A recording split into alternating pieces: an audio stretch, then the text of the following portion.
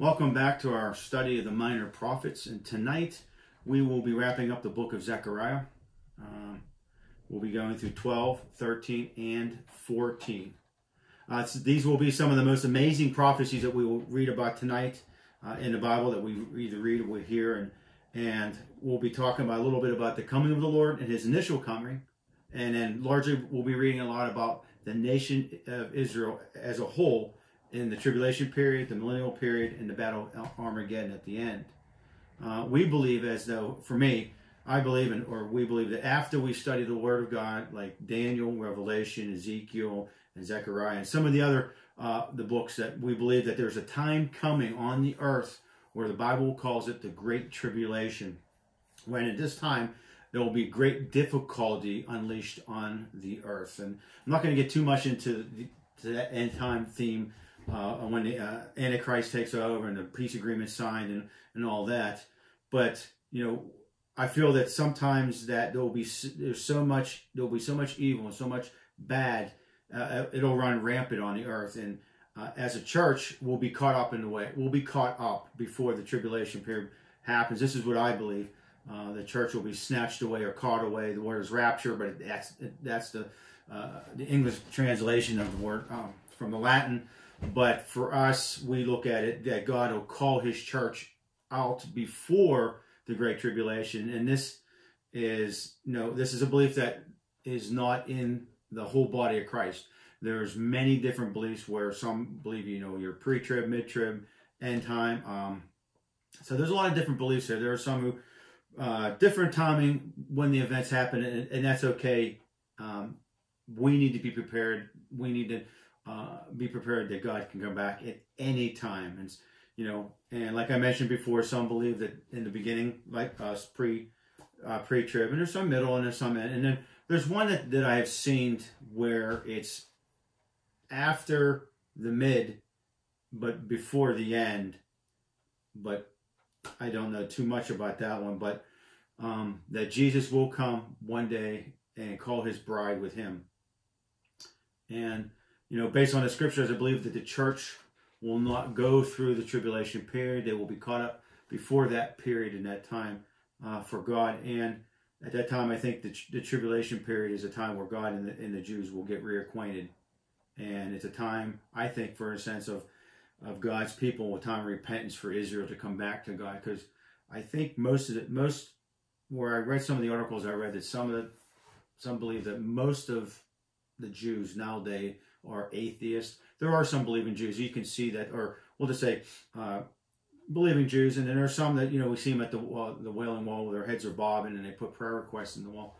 But there are some practicing Jews. I'm not saying they're all atheists, but the majority are. And what we'll see in Zechariah is how God will do this, and we'll get some prophetic insight from him, like repentance. We need to be repenting on a daily basis, and how this will look like back then. I still get in my mind, and I get excited to see how it's all going to play out, because we don't know everything. And after the church is pulled away from the earth will be thrust in what we call the Great Tribulation. It'll last 7 years. And at first, it'll seem like everything is going well on the earth, kind of like the flood with Noah. And all of a sudden, boom. And Israel will enter into a peace contract with the Antichrist, and they will think that he is the man of the hour, but he will turn around at about midpoint, they say, in the tribulation, and then he will exalt himself in the temple. He'll outlaw worship of Yahweh, and he'll persecute the Jews and any believers that come to Christ during his period. Yes, there will be people saved during the tribulation period. There are going to be people. It is. And as God continually extending his grace and mercy to his creations. God's wrath will be poured on the earth, and the nations of the world will gather against Israel to attack Jerusalem at some particular time, particularly Jerusalem. Many people will die in this horrible time on the earth, especially in Israel. They will look like they're about to go under. How about you? Have you ever gotten to a place where you feel that your life's you're about to go under? Maybe it's bills, or you're having issues, you're having problems, and right before they do, the Lord will descend from heaven, empowering Israel and destroying the enemies. And it's kind of like us, sometimes we feel like we're going under, and all of a sudden, where are you, God? Where are you, God? Where are you, God? And all of a sudden, boom, God shows up and says, bam, here I am. He says, I've been with you all this time. I've been waiting on you to call out to me. And at this time, Israel will recognize Jesus as their Savior. We don't know how, when they will recognize him. We just don't know. Meaning, will they recognize him before the battle? Will they recognize him descending? We don't know exact timing here, but we know that'll happen. But there will be a day of national day of repentance for Israel. God will set up his kingdom in the millennial period, and they will receive him and embrace him. The last 3 chapters of this book are largely about this, and we will have to understand that, listen, this is not a novel, so some of these prophecies go back and forth.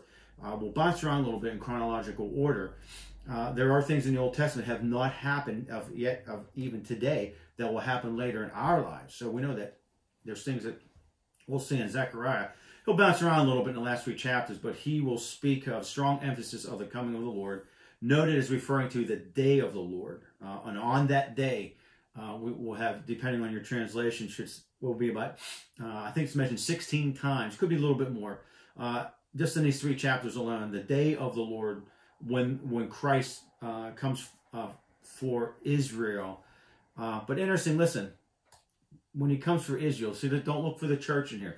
There are people that believe that the church is mentioned in the Old Testament, and there's people that believe, no, it's not. I have not seen where the church has been mentioned in the Old Testament. I see that Israel's not really the church, it's the nation of Israel. But we can get at that another class, another time, but don't look for the church here. But we need to look at the Old Testament as gathering information, gaining wisdom, but the church is not here. Paul referred to the church as a mystery. As I mentioned last week a little bit, the church was, it's something that's different. But let's go to the book of Zechariah, chapter 12, verse 1. It says, the oracle of the word of the Lord concerning Israel. He's saying who? Israel. It doesn't say the oracle of the word of the Lord concerning the church. Okay? So it says, thus declares the Lord, who stretched out the heavens and founded the earth and formed the spirit of man within him. Who is God speaking to? He doesn't say the church, like I mentioned earlier.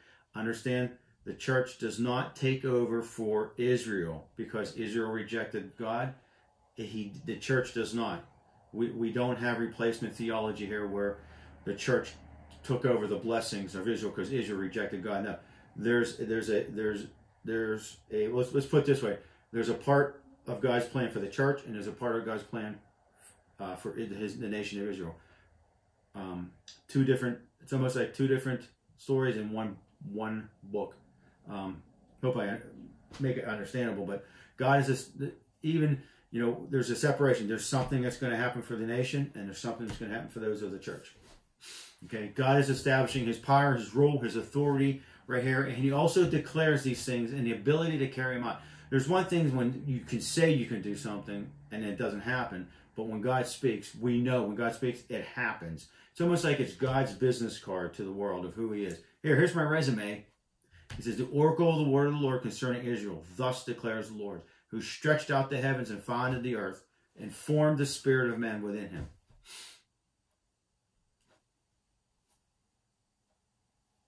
The next thing, you continue in verse 2. Behold, I am about to make Jerusalem a cup of staggering to all the surrounding peoples. The siege of Jerusalem will also be against Jerusalem. Now, yours may say reeling. The ESV says staggering. And it's interesting where it's a response from someone who is drunk. You think about, oh, look at that guy, look at that bum over there, she's staggering, or that drunk guy or drunk woman staggering over there. And God is saying this, I'm going to make it in such a way it'll throw people for a loop into kind of like I don't want to say craziness, because we know that God doesn't bring chaos or disorder, but it'll almost like, it'll be something totally, it'll like, whoa, wow, what's going on here? So, but how often do we hear about Jerusalem in the news? The Pope is talking about it, the Arabs are talking about it, and the Jewish people are talking about it. Even our government is trying to bring order in that area. Remember, for thousands of years, there's never been a real peace in the Middle East. But we know that won't happen until Jesus comes. And And Jerusalem is still the center of a piece of the world. It's important to the Jews, and it's also important to the Arabs. And we know that it's important to the Jew because it's mentioned over and over again in the scripture. Jerusalem's not mentioned in the Quran at all. Now, Mecca, they would consider a holy, to the Islam, Mecca would be something that's a holy site in the Islamic faith, but not Jerusalem. But it's been recent, though, if you watch the news and hear some stories, now the Arabs want Jerusalem, even though that the Dome of the Rock is built where the temple was to be built or was built. The Arabs do not want the temple built. We know why. Because Christ, it's going to happen anyways, because it's God's word. But look at all the interest in Jerusalem, and what God is saying is, behold, I'm about to make Jerusalem a cup staggering to all the surrounding people. We know that Jerusalem is the center of the prophetic history in the future. It's something to look forward to. This is actually, it's exciting because, you know, we may get to see a lot more things happening on our planet. And it's almost like, you know, I don't want to be bad, but it's almost like going to Disney. Kids get excited to go to Disney. I'm excited to see how things are going to unfold and what God's going to do. It's an exciting time for us, you know. And He may tarry another 100 years or 200 years, and we already may be up in heaven by the time this all happens. But it's going to happen. And on verse 3 it says, on that day I will make Jerusalem a heavy stone for all the people, and all who fit or lift it will surely hurt themselves, and the nations of the earth will gather against it. Now it doesn't mean that Israel will not be affected during the Great Tribulation period, but because said that they would be like an immovable rock or heavy stone, they will be affected by the oncoming armies. And it says, and all the nations of the earth will gather against it. The Antichrist will bring them together. And there will be a lot of bloodshed, carnage, and great loss of life during this time. But know that when I mentioned earlier that it may seem like to them it's always gone, all hope is gone. But God's going to intervene in their behalf. God still loves His people. He loves them, and just as much as He loves us. And God's going to save them and spare them. Verse 4 and 5 say this: on that day, declares the Lord, I will strike every horse with panic and its rider in madness. But for the sake of the house of Judah, I will keep my eyes open when I strike every horse of the peoples with blindness. Then the clans of Judah shall say to themselves, the inhabitants of Jerusalem have strength through the Lord of hosts, their God. Now, this would suggest prior to coming to the Lord on behalf of Israel, they are recognizing that God is the one giving them some strength or some level of strength to stand in their difficulties. And they can say, we are standing because of God. It is a big deal because, like I mentioned, a small portion of Jews who are still practicing Jews, most are atheists. And we see them in the news wailing and bobbing their heads, putting their prayer requests in the cracks of the wall. They are a very small minority. But their recognition of God will come either prior or the coming of the Lord. Like I said, there's a timing that we just don't know. There's some things in the scriptures that we don't know, like there's no definites. And on that day, verse 6, and on that day I will make the clans of Judah like a blazing pot in the midst of the wood, like a flaming torch among the sheaves. And they shall devour to the right and to the left the surrounding peoples, while Jerusalem shall again be inhabited in its place in Jerusalem. And the Lord will give salvation to the tents of Judah first, that the glory of the house of David and the glory of the inhabitants of Jerusalem may not surpass that of Judah. And on that day, the Lord will protect the inhabitants of Jerusalem, so that the feeblest among them on that day shall be like David, and the house of David shall be like God, like the angel of the Lord going before them. God will supernaturally strengthen His people, enable them to stand against the enemy at this time. Because verse 9 goes on and says, on that day I will seek to destroy all the nations that come against Jerusalem. That is something that has not happened yet. This is something that's going to happen, that God's people will stand next to Jesus fighting the enemy. That's pretty cool. How do you think it would be? You know, Jesus standing right next to you in the physical part and fighting the enemies.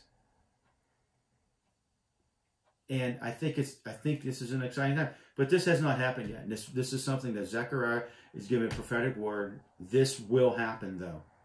Now make sure you go back and go through the scripture again so you get a better understanding, not what I'm just saying or what other people are saying. Go in and tell and ask the Holy Spirit to continue to reveal more and more to you.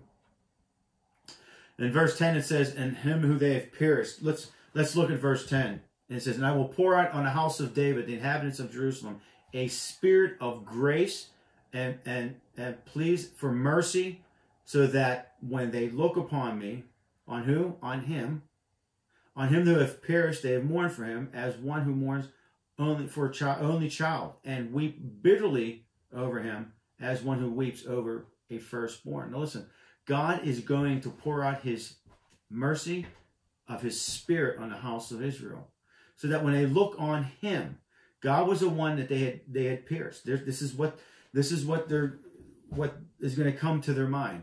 God is the one that they had pierced, the crown of thorns through his hands and his feet. Remember, they went through as they put him on the cross, and the crowns they pierced. Whether this is a revelation that they're going to receive before his coming, or that the Holy Spirit moves on their heart, it's not clear. They will recognize Jesus, and they will mourn with a national repentance that will occur. Just like when Jonah went to Nineveh and Jonah fought God against it, there was a national day of repentance and mourning for their sins. And this is the same thing that will happen to the nation of Israel, that they will realize that Jesus was the Messiah, and that they're the ones, well, really, it's our sin that put him on the cross, but they rejected him as their Messiah. And they will realize that. And now there will be a time of repentance. And how many know repentance is good? Could you imagine if the United States would repent for what they have done? How all the atrocities they have allowed to happen in our government and people's lives. Can you imagine if we would all just fall to our knees and just cry out to God? You know, repentance is important. We must look at Jesus when we repent. It's what he has done for us. But they're going to look back and see all of what Christ had did for them and what God did for them. And I think it's going to take a time to draw repentance. Like when we give our hearts to Christ, we look back at our past and how much God had forgiven us. You know, how much mercy, how much grace was given to us. And we need to mourn that. We need to say, you know what, but now I'm forgiven. And we're forgiven now, past, present, future. And that as we live our lives, we don't sin like we used to sin. That our lives are growing closer to God. Yes, we still do sin. But we need to be in a place where we're walking like Jesus. Like Paul says in 1 Corinthians 11:1, imitate me as I imitate Christ. Be imitators. We need to be like Christ. People need to see Jesus in us. You know, we think about, you know, at the end times when they talk about the mark of the beast, and everybody's worried about the mark of the beast. Is it a vaccination? Is it a microchip in our hand or our wrist? Or is it a tattoo of 3 numbers on our foreheads or something? When we gave our heart to Christ, our lives were marked for Jesus. That means our lifestyle, our hearts. See, listen, a microchip cannot tell you to renounce Jesus. It can't stop you from glorifying God. You know, the only way that this affects us is that we choose to walk away from God. That's when you receive the mark. It's a choice of your heart. It's a choice from you speaking it. Romans 11, verse 25 through 27 says, "Lest you be wise in your own sight, I do not want you to be unaware of the mystery. Brothers, a partial hardening has come upon Israel until the fullness of the Gentiles has come in." That's it. And in this way, all Israel will be saved, as it is written, "The deliverer will come from Zion, and he will banish ungodliness from Jacob, and this will be my covenant with them, and I will take away their sins." Now, Paul's speaking at a time here in Zechariah where the nation of Israel would collectively recognize the Savior Jesus as a whole. Because verse 11 says, "On that day, the mourning in Jerusalem will be as great as the mourning from Hadad Rimmon in the plain of Megiddo." And if you remember, when you read verse 11, if you remember the history of King Josiah, remember he was a young king, and as he got older, he was the one king that was killed in battle, and it was an unnecessary death. Pharaoh Necho was riding out to battle with someone else, and Josiah mounted to oppose the Pharaoh. And the Pharaoh said, listen, O king of Judah, don't oppose me in my battle. It's not against you, Josiah, but I am obeying the Lord. In this, stay out of my way. And King Josiah did not listen and heed the word, and he died. And there's a great mourning in the nation, and Zechariah mentions it there, because we need to mourn. We need to mourn, but not to stay there. Verse 12 through 14 says, the land shall mourn for each family by itself, the family of the house of David by itself, their wives by themselves, and the family of the house of Nathan by itself, and their wives by themselves, and the family of the house of Levi by itself, and the wives by themselves, and the family of Shemaites by itself, and the wives by themselves, and the families that are left, each by itself, and the wives by themselves. That's a tongue twister there. But there's a great wave of mourning there. And I wonder, though, for myself, how much time will it take for them to put it together from their past to their present? And I'm sure the nation of Israel will be looking at the prophecies that Jesus gave and everything that's in the book, and I think eventually they're going to put 2 and 2 together and see that Jesus was, as we know, that Jesus was their Messiah, their King, and that they rejected him. Chapter 13. And on that day there shall be a fountain opened in the house of David and the inhabitants of Jerusalem, to cleanse them from their sins and uncleanliness. Now, when Jesus comes back to establish his throne and fights for his people, Israel, there will be a fountain that flows from the city. Now, this has been fulfilled in you and I, with a person of the Holy Spirit of salvation. When you gave your heart to Christ, the Holy Spirit sealed you and you were filled with the presence of God. The fountain that flows, sometimes we take for granted. We have, for ourselves, we have water spigots or faucets that we can go to use for flowing water in our lives, even today. Back then, the Jews had to dig down in a well. I mean, they had rivers, but it was a chore for them to get water. We can get water anywhere. We get it in bottles. We get it and it's sad, but we're kind of really blessed how this country it is. Here's a bottle of water here. I mean, it's just simple. But the interesting is the fountain flows, and it's something that the picture here is it keeps flowing. It's just an ongoing flow.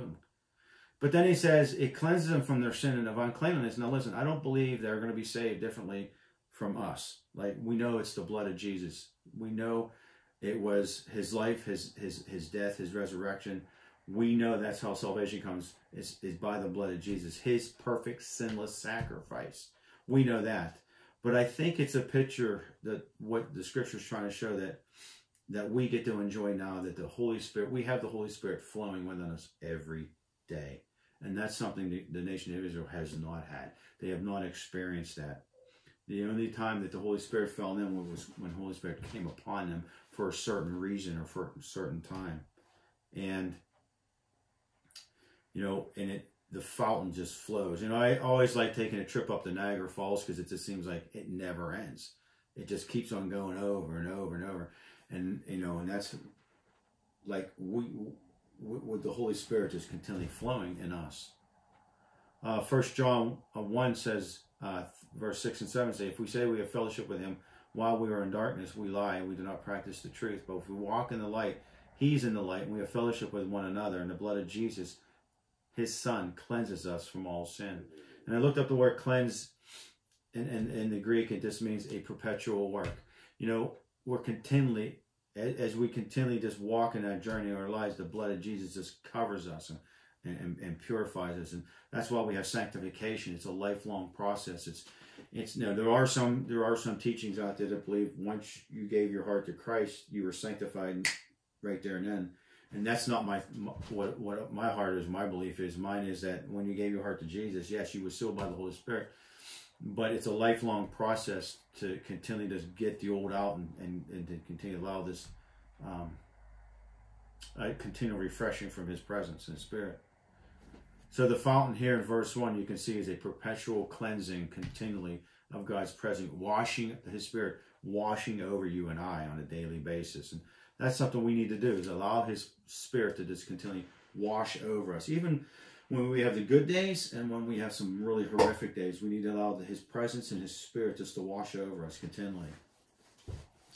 Verse 2 says, "And on that day declares the Lord of hosts, I will cut off the names of the idols from the land, so that they will remember no more. And also I will remove from the land the prophets in the spirit of uncleanliness." And it's interesting, he said both of them. He separates it a little bit. The two biggest sins in Israel were idolatry and false prophecies. And God's saying, listen, I will establish my throne, and there will be no more idols. And not just prophets, but the spirit of impurity, which moved in those prophets. Now listen, the spirits in Israel that would move on the prophets, they would say ridiculously stupid thinking people to draw people away. That's what false prophets do. Even today, you have people all over social media prophesying this is the end of the world, God's punishing the earth, and there's this, it's the end of the world, buy my book, buy this holy water, and it's just nuts.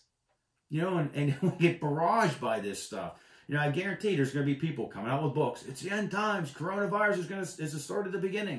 And, I'm not trying to, rip on them or tear them. No, it's just for people who don't study the Word or people who are young in the Lord, they eat this stuff up because they don't know. And if you're watching this, and thank you for watching this, we study the Word. We devote ourselves to the Word of God. And we want to watch. We want to be good stewards. We want to see what's truth and what's lie. We want to hear what the Holy Spirit is saying, what's going on today. And then it says there will be great devotion to Christ, and there will be devotion to understanding who He is. Listen, people will rid the land of those people. It's interesting because he goes on and says this. For you speak lies in the name of the Lord. His father and his mother who bore him shall pierce through him when he prophesies. People will rid the land of those people who will speak ill of God. Could you imagine that today? If someone spoke ill of God, a lot of times people says, well, thus saith the Lord. And it's like, God told me this or God told me that. And it's hard. It's challenging if you're in a relationship with people, because if they're not speaking right, you can say, hey, I don't really think that's God. They'll say, well, I don't hear from God. And on this day, they're saying if people are going to speak lies against God, they're going to get rid of them, plain and simple. Verse 4 says, on that day, every prophet will be ashamed of his vision when he prophesies. He will not put on the hairy cloak in order to deceive. Now, this is not talking about biblical prophets like the ones we're studying now of that day. God is dealing with the cleansing of the land of the false prophets. Remember how John the Baptist how he dressed up really nice and a hairy cloak to deceive. Remember what the prophets wore. And he says, but they will say, I am no prophet. I'm a worker of the soil, for a man have sold me in my youth. And those who used to be false prophets or saying false prophecy will be ashamed of what they had done. So when they were confronted, they'll lie about it. It's going to be a great time to be on God's side when this all happens. And if anyone asks him, what are the wounds on your back? He will say, the wounds I received from the house of my friends. Now, this is how pagans, this is going to open up probably a can of worms for some of you, but hear me out and study the scriptures for yourself. He says, and if anyone asks him, what are the wounds on your back? And he will say, the wounds I received in the house of my friends. How pagan prophets would cut themselves and get the attentions of their gods. Some have heard, some use this scripture as the Messiah, Jesus, but this is not the verse about Jesus. So when they tell you this is about Jesus, it's not about Jesus. In the context, it's speaking about false prophecy of, when you see the story and you read the story, it's talking about false prophecy. False prophets, not Jesus. The context of the scripture is speaking about the false prophets, not the Messiah. But let's go back, and it says, what are those wounds on your back? He will say, the wounds I received from the house of my friends. Let's go to 1 Kings 18 with Mount Carmel. Remember that Elijah faces off with the prophets of Baal. They remember they built the altar. They wanted to see whose God comes first, and they even start throwing sarcasm. And we can see in 1 Kings chapter 18 verses 20. We're going to go from 26 to 20 now. I'm going to read a little bit more. And it says, when they took the bowl, it was given to them. They prepared it, and they called upon the name of Baal from morning until noon. They said, "O Baal, answer us." But there was no voice. No answer. And they limped around the altar they had made. And at noontime, which is funny, Elijah's pretty cool, he mocked them, saying, cry aloud, for he is a god. Either he's musing, is he relieving himself, like, hey, he's in the bathroom, or is he on a journey, or perhaps he's asleep and must be awakened. They cried out and they cut themselves. Listen, they cut themselves after the customs and the swords and the lances until blood gushed out upon them. Okay? And in midday past, they raved until the time of the offering was oblation, but there was no voice, no one answered, and no one paid attention. You know, so let's take it now. Let's go to the book of Leviticus, chapter 19. Now remember, verse 28 said, they cried aloud, they cut themselves after accustomed swords. These are what the false prophets were doing to get the attention of their God. When you go back to Zechariah chapter 6, or chapter 13, verse 6, what's it say? These are the wounds on your back, he will say, that the wounds I received from a house. This is all going back to false prophets. Leviticus 19, verse 26 through 28 says, you shall not eat flesh or your blood in it. You shall not interpret omens or foretell fortunes. You shall not run off your hair, your temples, or mar the edges of your beard. Now remember, Leviticus God was giving his people instruction on how to be seen, not to mark yourself of the world, not to mark yourself so people will look at you and say, oh, he's a Jew, he's an Assyrian, or he's from Babylon, whatever it may be. God was calling his people out to look different, to be different. And you shall not make any cuts on your body for the dead, or tattoo yourselves. I am the Lord. Now, tattoo there, the word is, to be in Hebrew, was mark. Okay? Now, the priest and the people did these things for pagan reasons, for pagan gods. They marked their bodies for pagan religious reasons. Kind of like the end time mark I mentioned a little bit earlier. Don't worship like pagans worship. And when Elijah confronted the prophets of Baal, what did they do? They cut themselves. Why? To get the attention of their false gods, their idols, right? And God was saying, listen, you don't have to cut yourself. I'm here. You don't have to go around and circling and chanting things and slicing yourself up. You know, when you think of, like when I meant earlier, the mark of the beast, it's a heart thing. It's a searing. No one can stop you ever from worshiping God. No one can, even if someone would cut your tongue out, you can still profess Christ, praise him, and worship him in your life. When you think about the mark of the beast, think about there's something that will signify that you chose to follow the teachings of something else other than God. Like this. I like the pirate games. I like going to pirate games. I have pirate shirts at home.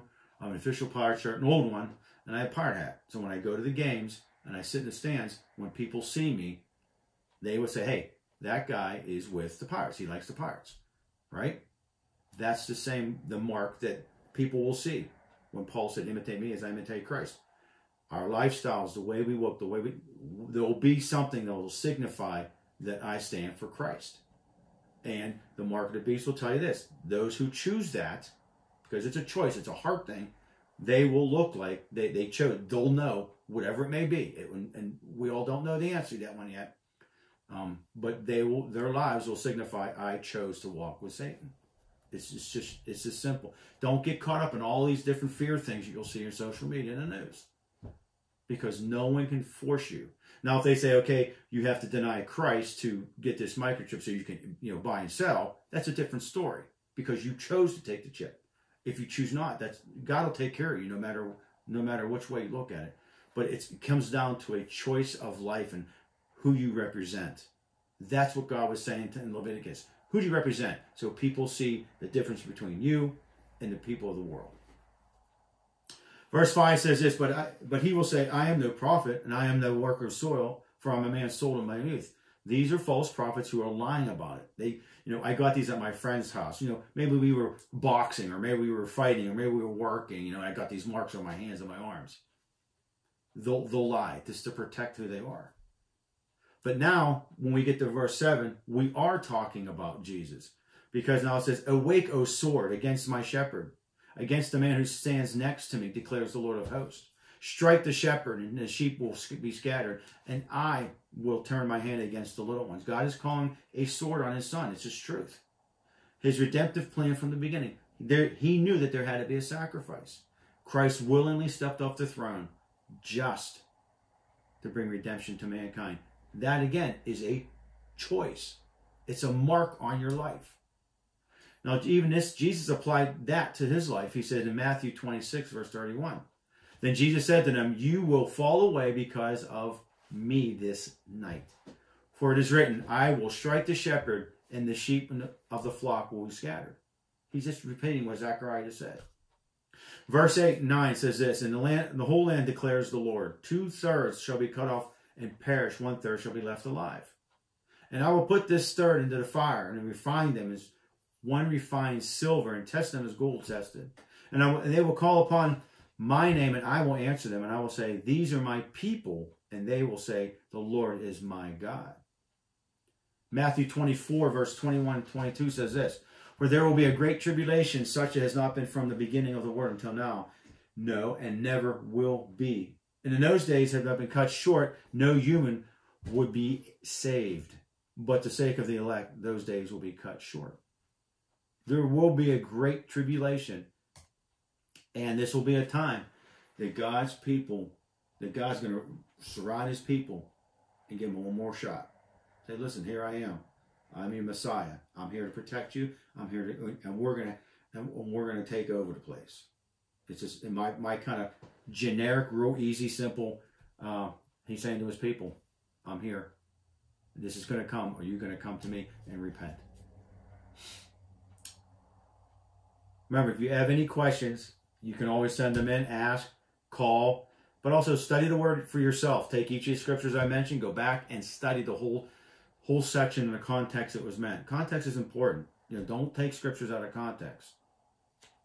Chapter 14, Zechariah finishes up with the coming of the day of the Lord. And it says in chapter 14, verse 1, behold, the day of the coming of the Lord, when the spoil taken from you will be divided in your midst.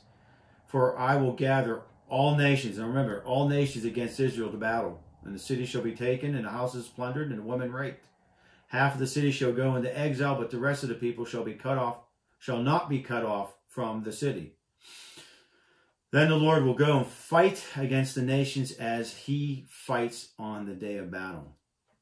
Pretty cool to hear that God's fighting for you, amen? Now we see that Jesus himself will step down. We know this. It says, on this day shall stand on the Mount of Olives. Where? On the Mount of Olives that lies before Jerusalem on the east, and the Mount of Olives shall split in two from the east to west by the very wide valley. And on that one half, the mount shall move northward, and the other half southward. Now, prophetically, we know exactly where Jesus is coming back. And we know that the church will meet Jesus in the air. Here, God is stepping back down on the earth where the church is going to meet Jesus in the air. The church will be caught up with him. And then when Jesus comes back, now we will come back with him. Now, 1 Thessalonians 4 says this.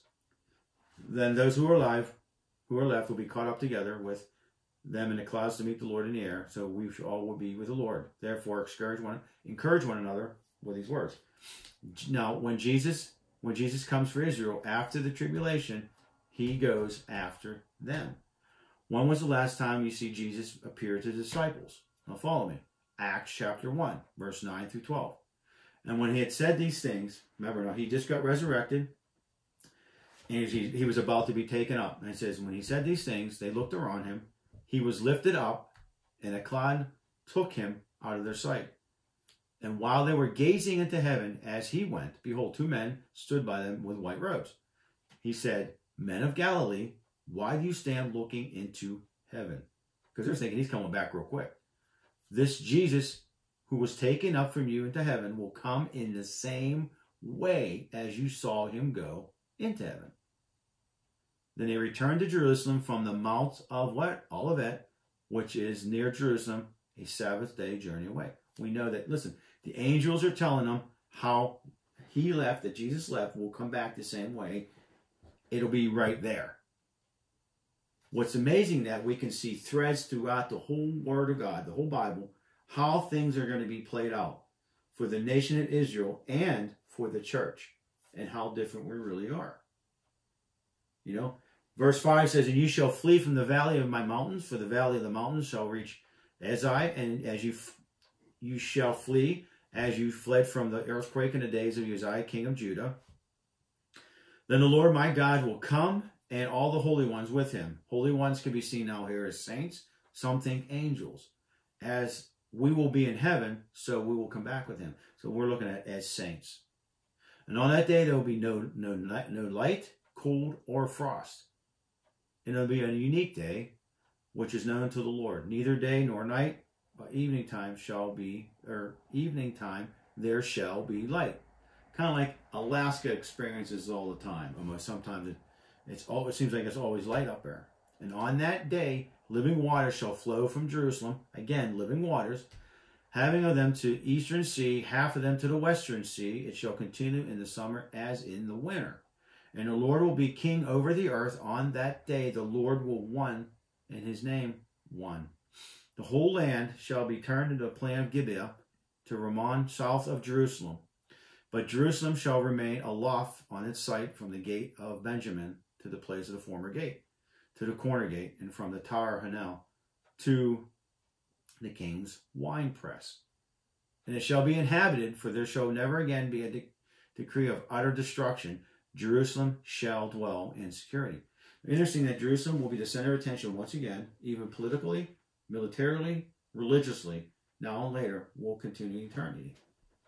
And this shall be the plague of which the Lord will strike the peoples to wage wars against Jerusalem. Their flesh will rot while they standing still on their feet. Their eyes will rot in their sockets, and their tongues will rot in their mouths. To me, when I kind of read that scripture, it's almost like a bomb goes off, like maybe a nuke. I don't know, just guessing at that one, because it says their flesh will rot while they stand there, and their feet and their eyes will rot in their sockets. Remember, if you ever watched the Indiana Jones series with Harrison Ford, if you watched the first one, remember the Germans captured the Ark of the Covenant, and they were opening it, they were testing it out, and then all of a sudden the guy's face starts like blown away into dust. If you've seen the movie, you understand what I'm saying? Kind of like that. That would be pretty, I don't know, I guess frightful for some people to see, but I don't know. Cinematics. But it says on the verse 13, it says, "On that day a great panic from the Lord shall fall on them, so each of them seized their hand of another, and the hand of one will be raised against the other hand of the other. Even Judah will fight at Jerusalem, and the wealth of all the surrounding nations shall be collected, gold, silver, and garments of great abundance. And the plague, like this plague, shall fall on the horses, and the mules, and camels, and donkeys, and whatever beasts may be in those camps. And then everyone who survives the nation shall come against the Jerusalem, shall go up year after year and worship the King, the Lord of hosts, and to keep the Feast of Booth." Now, this feast was when God cared for his people out of the wanderings. It may be Feast of Booths in yours, or depending on your translation, maybe they say tabernacle. The Jews would go outside the city and set up tents or tabernacles to stay and to commemorate what God had done in their past. It will continue in eternity at somewhat, I'm assuming, from the scriptures, also from, we will all celebrate, that time. And verse 17 says, "And if any of the families of the earth do not go up to Jerusalem to worship the King, the Lord of hosts, there will be no rain on them." If you don't go, the rain will be withheld. Verse 18, "And if the family of Egypt does not go up to present themselves, then on them no rain. There shall be a plague with which the Lord afflicts the nations that do not go up to keep the Feast of Booths. On this shall be punishment in Egypt, and the punishment to all the nations that do not go up to keep the Feast of Booths." Meaning, commemorate the Lord's provision. Do we kind of commemorate anything in our lives? Do we celebrate what the Lord has done? Remember an old song, "Look What the Lord Has Done." It was, "It healed my body, touched my mind. He saved me just in time. Oh, I'm going to praise his name." That's supposed to be a Pentecostal song. We should start singing that again in a Pentecostal church, right? But, you think when he talks about the feast, kind of commemorating the feast, will there be sacrifices made? We know that Jesus took care of everything on the cross. We know the sin, but will there be something done for commemorating what God has done in these celebrations? It's hard to say. We just don't know. We commemorate the communion right. We take communion once a month, or you may take it every week depending on your church if you don't go to First Assembly. But we don't take communion for forgiveness of sins because we know that we're just remembering Jesus' sacrifice, what Jesus had did. Communion does not take away your sin. Jesus did. His sacrifice, his blood, his resurrection, God's plan, God's redemptive plan. So the act of taking communion does not take away your sin. It's just us commemorating what Jesus did for us. We're partaking in that. We're celebrating in that. I hope you understand that. Jesus takes away the sins, not something that we do. We can't do anything. That would be religion if we felt that way. Jesus takes away the sins through his blood, his sacrifice, his resurrection. That's the only way you can be saved is through Christ. But we will be commemorating what God has done, right? See, these are thoughts that these are some thoughts that may come across your path as you study. Well, what do we take? Why are we celebrating a feast? It's a commemoration. It's just a remembrance of what God had done. So we'll have a party. Maybe there'll be parties and I don't know, eating, dancing. I don't know. I don't know what we're going to be doing. But God has invited everyone, or it's going to happen. Let's finish up. Verse 20-21 says this, and on that day, there shall be inscribed on the bells of the horses, holy to the Lord. The pots in the house of the Lord shall be as the bowls before the altar. And every pot in Jerusalem and Judah shall be holy to the Lord of hosts, so that all who sacrifice may come and take of them, and boil the meat of the sacrifice in them. And they shall no longer be traitor of the house of the Lord of hosts on that day. Wherever God goes, he makes things holy. Things given over to him. What does holiness? What does holy mean? Holiness means set apart for God. That means you are. We think of holy in a different way. Like you're perfect, pure. Your holiness is set apart for God. Service for God. Whatever is surrendered to God or to the Lord is holy. We give it. You know what I mean? Holiness just means to be set apart for God. And we see that even as we wrap up the book of Zechariah, in these last 3 chapters, we know that God reigns. God is who he said he is, and he's going to take care of his people. You know what? And if as a church, when we go up with him, when he calls us home, we'll come back with him and we'll celebrate with the nation of Israel as one big family. And that's a time I wait for. And there's a time I can't wait to see how everything just plays out, because no one has all the answers to how this is all. We have an idea through the prophetic words in the scriptures. So I encourage you, go back and look at Daniel. If you worried about end times, go back and look at Daniel. Go back and look at Ezekiel. Go back and look at some of the other prophetic books. Go through Zechariah again, see how God's going to do some things, and then jump into the book of Revelation, see what John was shown by Christ himself, and just put it all together and say, okay, and we're going to see what happens. Don't fight and argue with people who are maybe post-trib or mid-trib, or don't cause a division. It's not meant to. But share with them with Scripture and love on them. And some subjects are good to. It's okay to talk about. But salvation, we know, is only through Christ. Christ's sacrifice, his blood, and living a life with him and serving him. So I hope you enjoyed the book of Zechariah. Please read the book of Malachi. If you're Italian, maybe the book of Malachi. No, that's a joke. Okay. But start reading the book of Malachi, as we will finish up the minor prophets probably next week or maybe the week after. But get excited. Get excited what God's doing. But just don't get caught up in what you see on social media and what you hear in the news. It's get into your word, trust in Christ, and believe in him. Let's pray. Father, I thank you for your word tonight, and I thank you for what you gave the prophet Zechariah to say. I thank you, Father, we can glean off of this, Father, wisdom and guidance, Father. We know that the Holy Spirit really guides us, Father. But I thank you for the wisdom that we gain from this and what they went through in their lives, Lord, that we can come sometimes compare to what we go through in our lives, Father. So continually allow your Spirit to breathe over us, Father, and give us a freshness, and Lord. But let there be an excitement, Father. Let there be an excitement to know that every day as we read your word, you reveal more and more of who you are. And I thank you for all that you do and who you are. In Jesus' name we pray. Amen.